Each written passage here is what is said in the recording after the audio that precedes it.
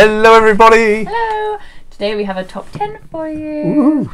We are looking at top 10 big board games for 2 players. And it's a revisit. It is actually, yeah. We did this list probably a year and a half ago, 2 years ago, and obviously we played a lot more big board games since then. So yeah, and from memory, if you've seen that last one, so the idea being that most board games for 2 players or games for 2 players tend to be quite small, or they're just card games. And so we did a top 10 of big board games where you want to play a big sprawling board game with a big board. Not built for 2, but that's right. Yeah, they play down to 2 well. Yeah, they do. They are good for 2 players. Yeah. So that's what this top 10 is, and it's a revised new edition because we've played Fresh. more games. Yeah. So without further ado, let's get to it. Number 10.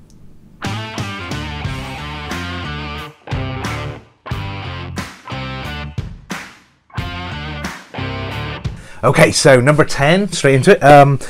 This one's gone down a little bit for us over the last few years, but it's still in our top 10. I mean, the thing is, with all of our games, we could probably put 20 games in the top 10. Except that doesn't really work.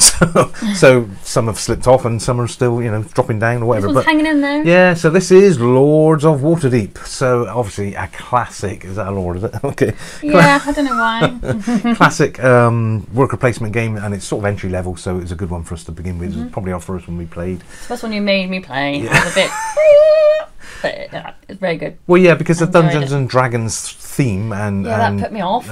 World that it's based in put you off, didn't it? But it's nothing about Dungeons and Dragons really. It's just a theme, and it's a worker placement game where you're putting out workers trying to claim clerics and warriors and stuff like that to send them on quests. Yeah, and the quests earn you victory points.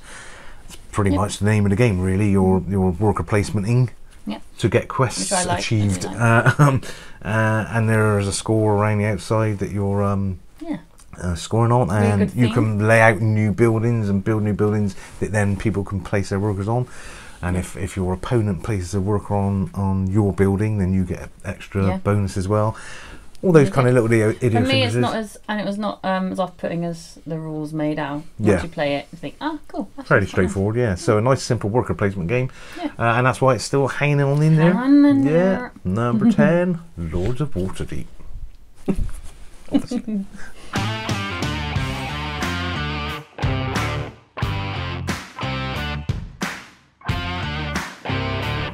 Okay, number 9.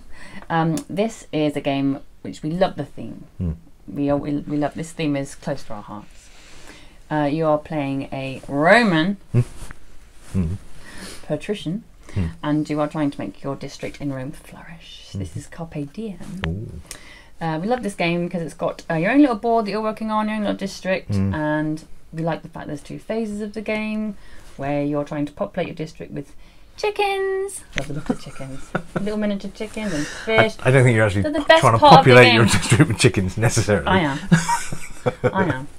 And once the rounds are complete with the tiles in that area, you then go to phase 2, and that's when you claim all your victory points, depending on what you've got in the district. Yeah, it's got 2, like you say. I mean, there's the bit where you're claiming your tiles, which is sort of a roundel where you're trying. Again, worker placement, isn't it? Yeah, pretty much. I guess you're putting your worker where you want to claim the tiles and build and that's kind of Carcassonne sort of styley building your city. Yeah, my city as well. Nice, yeah. And then you go to the second phase where you're, like you say, claiming your victory points depending on what you've managed to build. So I would pick the ones that have like the most chickens. Obviously. So yeah, it's a really nice kind of 2-layered game, and you play those rounds a couple of times. You're trying to claim victory points for being clever with your builds and how you kind of put things adjacent to other things and in different rows. Great little scoreboard around the edge as well. Really neat little couple of mechanisms. Lots of things going on. It looks great on the board because of the way that it's kind of drawn, if you like, the artistry on it. It's really nice. Yeah, good game. Lovely. Carpe Diem, number 9. Sweet.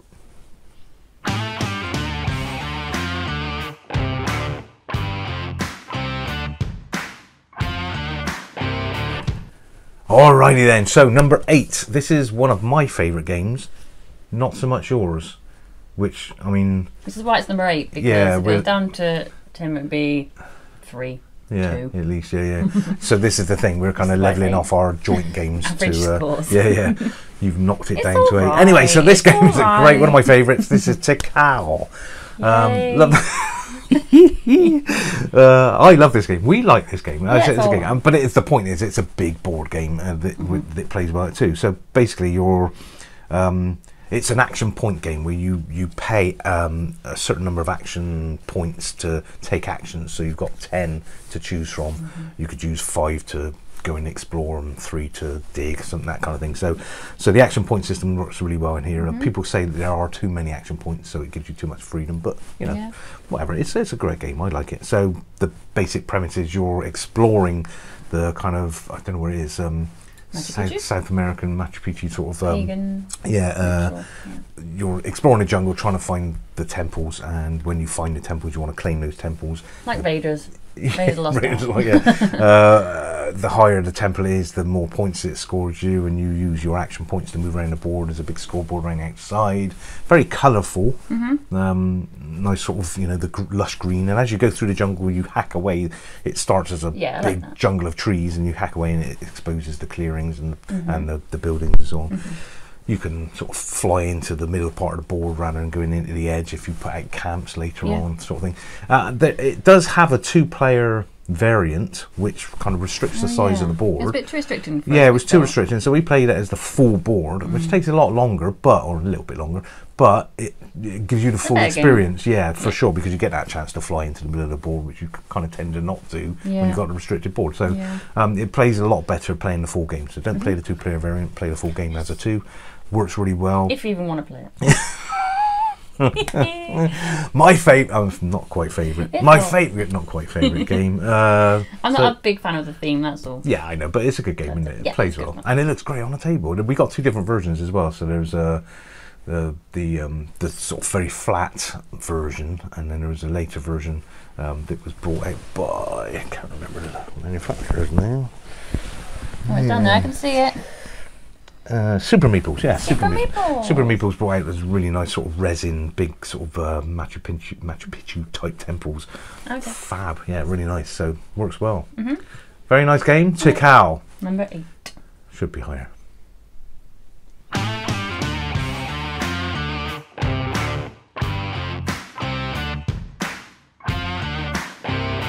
Okay, straight in at number 7, although it should be number 5. We apologise.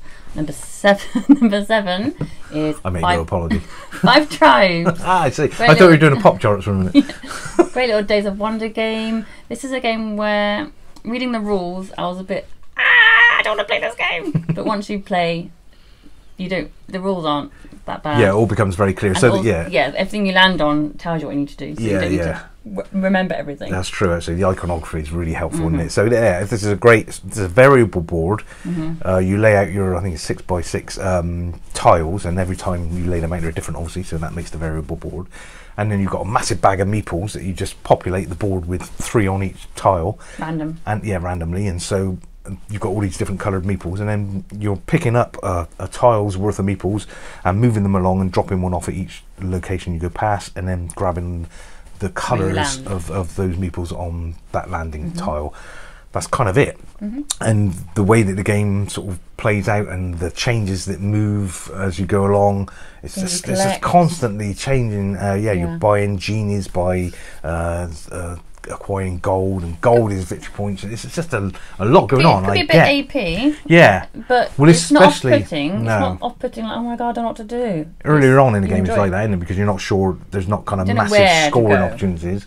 Yeah, and you're just thinking, well, how shall I start? But once the game starts to open up and you see, you know, where you're going to make your most points and stuff like that, really great. And sort of different meeple powers, depending on what colour they are, you know, yellow, red, blue, green, white. They do different things. They allow you to do different things, so you change your tactics. Really great game, and I understand why it seems like it's going to be for non-players, non-gamers. It could seem a bit overwhelming, but it's not. But it's not. Once you start playing, great, and it works really well too as well.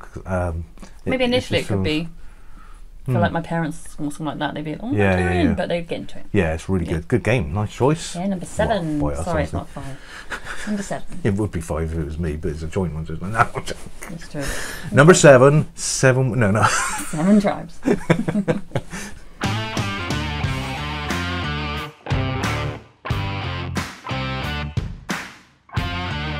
Alrighty then, number 6 already.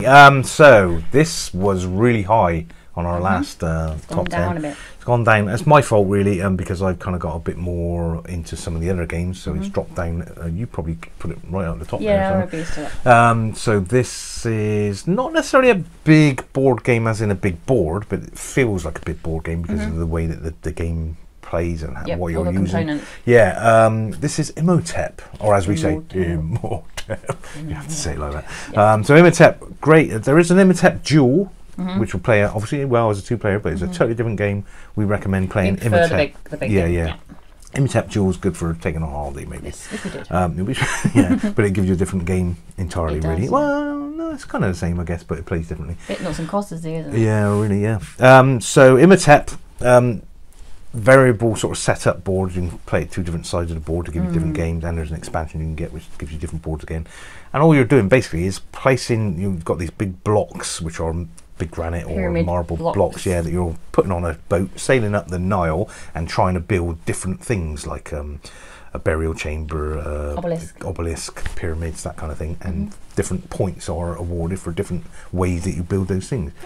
Very simple, but there's quite a lot of take that in it, which is why you're really good at it. Tactics, yeah, I'm quite good at this game. This is my game. Yeah, because what you tend to do is you fill a ship with your coloured stones, and you want to send them to the pyramid to build a pyramid, and your opposition there will sell you to the tomb or something, and you have to offload in the tomb rather than the pyramid, so you don't score what you wanted to score. Really clever, and very good tactile feeling with these stones. Satisfying building your little obelisk in your pyramid. Yeah, I mean, we played it where you play it at night and you get a shadow cast from your obelisk that looks like an obelisk. It's amazing. Yeah, it's good theming. Yeah, really good. So works well at 2. Yep. Imhotep. Number 6. You don't have to say number 6 like that.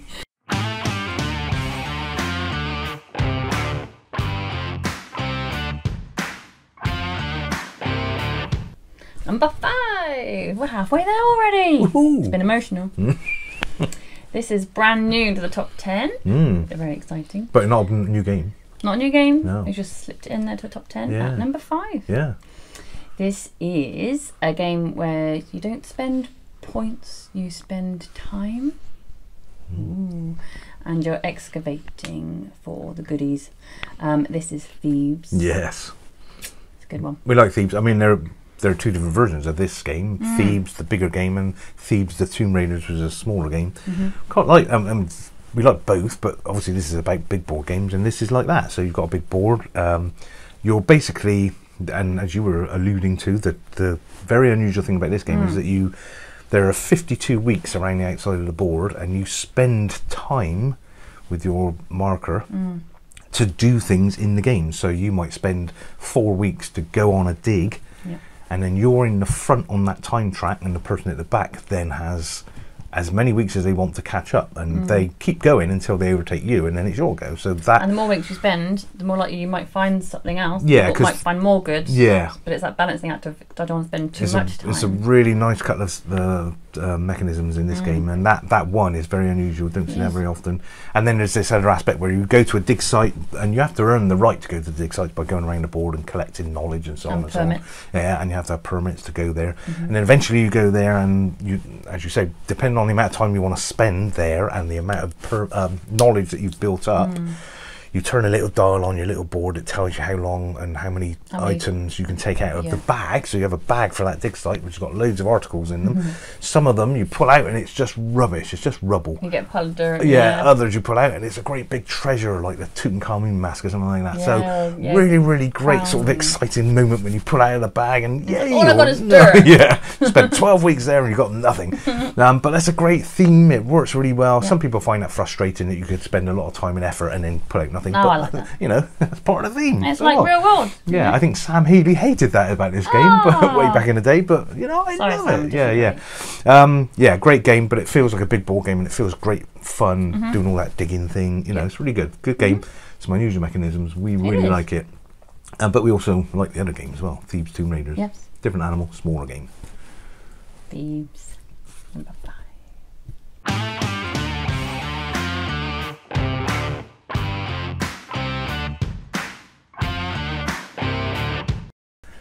Alrighty then, number 4. So this is quite a real world sort of theme on this game. Faves, yeah, you like this.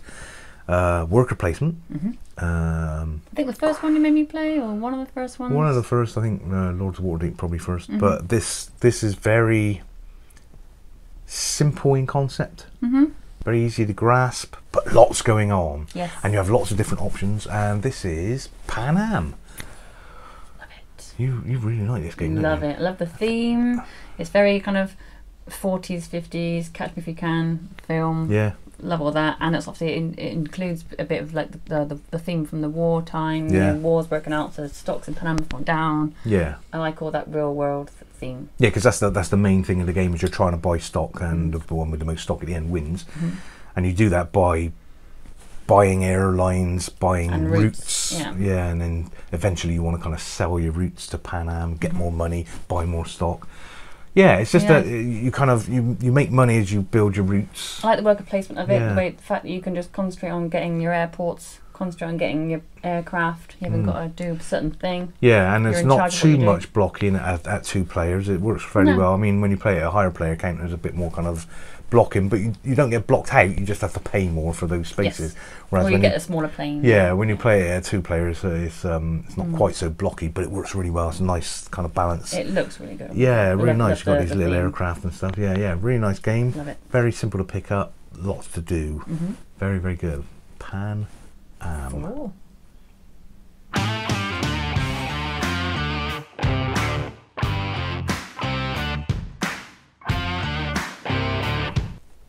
Number 3, we're getting exciting. Now, you wanted a big game. This is a pretty big game. That's a huge game. Foundations of Rome. This is the biggest game we've ever played. I mean, it takes up a whole Calyx unit. Unbelievable. Yeah. This is obviously Rome. Love the theme. Massive game. Massive game. Full size, basically. This is straight in at number 3. Yeah, we've not had this one before on our top 10 because it's a fairly new game, obviously. But yeah, as far as big board games for 2 players, you can't beat this, can you? Really? It's literally life size. It's but it's great. It works really well at 2, and it's just basically a kind of Tetris game, polyomino. Can't ever say that. But in 3D, so it's got that kind of. And they're really great miniatures, aren't they? I say miniatures; they're not miniature. Hugitures. Really good hugitures. Yeah. So yeah, this is basically you've got a grid, and you're buying deeds to buy spaces on the grid, and then you're placing out your buildings on those deeds when you own them. Very simple. 3 actions per turn. You can buy a deed. You can take some money from Rome to build up your stock of money, or you can build a building. That's pretty much it. And the scoring's good because there's certain type of buildings. It's civic buildings. Yeah, civic buildings earn you victory points. Some of them score for how many other buildings are next to them as well. So that's very Tetris-y. Yeah, lots of different options that you might kind of want to move around in your mind as you're trying to kind of see the best way to score. But there are 2 scoring tracks as well. One's the actual victory points. So when you score civic buildings, you get victory points, and you go up on that point track.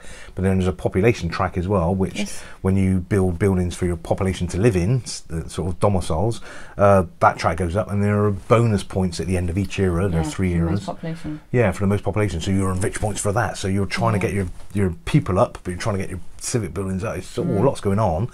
And it doesn't seem like there's lots going on there. No, it's very simple. Works well at 2. It's not quite as constricting at 2 as it is, say, for 5, because you're not all fighting over the same place. You're just 2 of you fighting over the same place.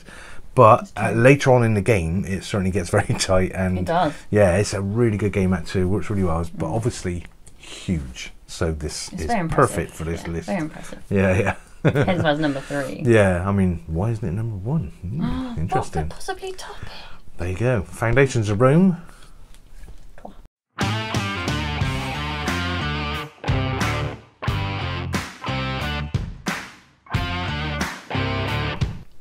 Alrighty then, I'm so excited.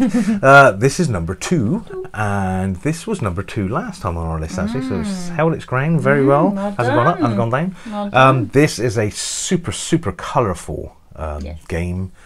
so pretty. Yeah, that's great. Very pretty, very pastoral to play.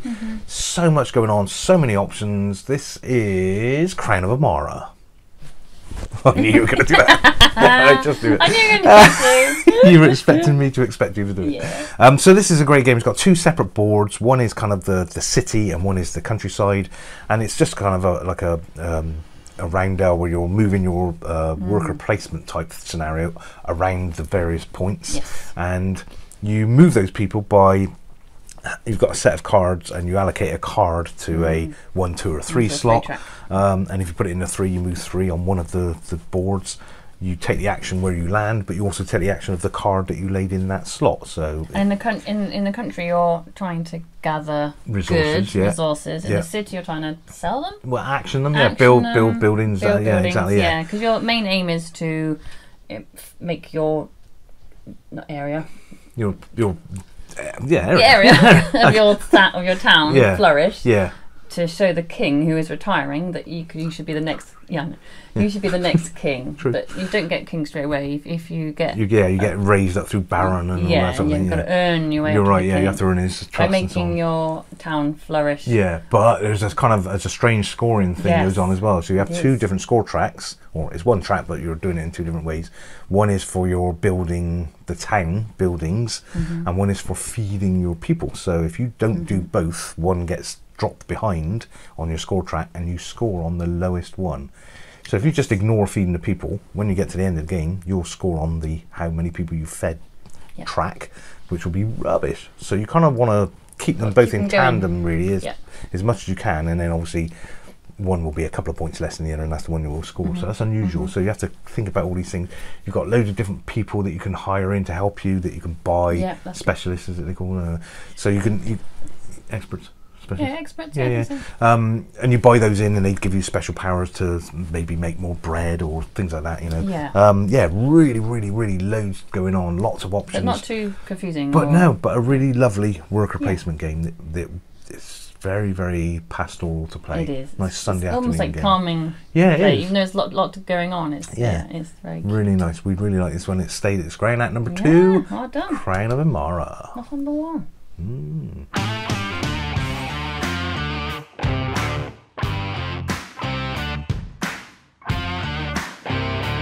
Okay, we've made it. Do you want to do a drum roll? Number 1. I can't do a drum roll. No, true. Yeah. Pretty good. Number 1 is a role-playing game. Oh. Theme is mwah. What's about food? Yes. This happens to be my first, not yours. No. My first 10 out of 10. Yeah. Clean sweep board game. True. So it has to be number 1. I'm sorry. Yeah, it was my first 9.5. I think. You're pretty close, but so it's my 10. Yeah, so this is obviously going to be our top 10 number 1 game, but it's also quite a big game, isn't it? I mean, it's not as big as this puppy. No, it's not a big game to start, but you kind of expand it. We better say what it is, I guess. Oh yeah. Destiny. Destinies is our number 1 big board game for 2 players. Love it. Yeah, I mean, this is designed for 1 to 3 players, 1 to 3. 2 players probably ideal, I guess. But not a big board game. Love it. When you start, but you do fold out a massive board. Yeah, that's right. But you do expand your tiles and board. And you put your own board you're working on as well. Yeah, but it's everywhere. it's a big concept game. It's a big feeling game, and it's a big exploration game. So it's a big event that you're doing. It is our number 1 because you've got the app. Because you use the app with it as well that guides you through the game. That makes it feel like a big. Yeah, I mean, if you've not seen this, it is basically an RPG in a box, right? I mean, they say that on the back of the box. It's like Skyrim. It's like if you've ever played but that. you're playing it on a board. Yeah.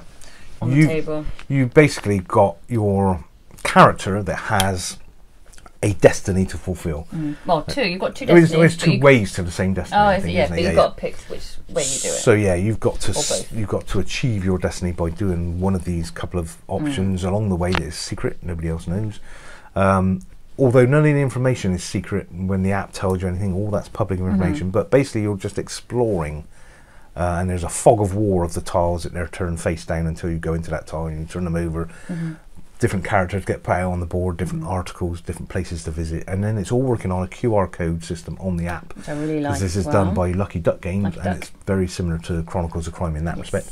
But then it plays similar to Mansions of Madness, so it's without all the killing of all. I'm not a massive fan of. Oh, yeah, I rolled a 3. He monsters rolled a 4. He's killed me. Yeah. So it's more investigative than sorry if you do murdering. So it's more like Skyrim. I'm gonna go over to this tavern and speak to this guy and see if he can help me with my quest. Yeah, I'm gonna go to the inn and have a drink. Yeah.